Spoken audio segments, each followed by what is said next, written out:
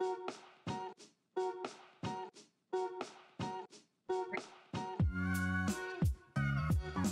guys, my name is Abhiraj, and if you guys are watching, thank you for being here. I decided to start this channel to just document the things that I learn every day, and they're mostly very silly things, but they're things that I find fun, and I hope you find them fun too. And by the way, if you're Indian, you know it was Diwali very recently, so happy Diwali. And talking of Diwali, I learned of something called Shu Hua, which is a poor man's fireworks that originated out of China. So if you're looking at the screen, you see this. You see a man flinging something at a wall, and you see the most gorgeous sparkles. And I saw this somewhere, I think on Instagram or something, and I just dwelled. I just dived into it. So anyway, when I dug deeper, I figured out, according to the Smithsonian magazine, that in China, right about here, so the Chinese celebrate the Lunar New Year, and they have for almost 4,000 years, and they do things like eat dumplings and fish and wearing red, which I'm guessing is auspicious. And another thing they do is use fireworks. And now the story behind the fireworks, without getting into the nitty-gritties of it, is right here. There used to be a monster Nian, and there used to be a beggar who scared the monster away by using bamboo sticks. And what happens is bamboo sticks are hollow from the inside, so they create pressure. And because of that pressure, I don't know the details exactly, but all I know is they made these primitive sort of fireworks, and fireworks were just considered auspicious. And I'm just going on to the next one, just so that we can sort of anyway. So about 100 years ago, fireworks used to be expensive, and only the wealthy people in China could afford it. And there used to be a Chinese village, which still is Nuang Quan. I apologize if I'm saying it wrongly. They did not have the funds to start to get their own fireworks, that village. So what they did was that the blacksmiths of that village, they got together and they heated up the iron scraps, and what they started doing was flinging it at cold walls in the winter. And what that ends up doing is the temperature difference makes the molten metal spark like flowers or like flowerworks. So oh yeah, and if you read right here, it's about 1800 degrees Fahrenheit, which is mad. Anyway, so I googled Nuang Quan, and it is here. If I am to zoom out, it is somewhere in the middle of North Korea and Beijing, right here.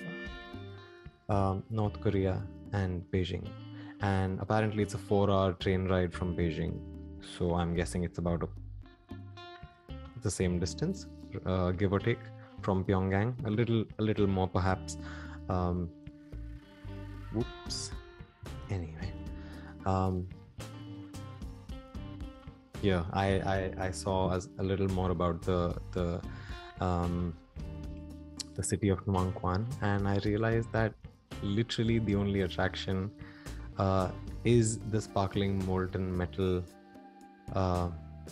Yeah, and besides that, something called the paper cut, which I have no idea about, so I'm not even going to get into it. Anyway, so that actually got me curious as to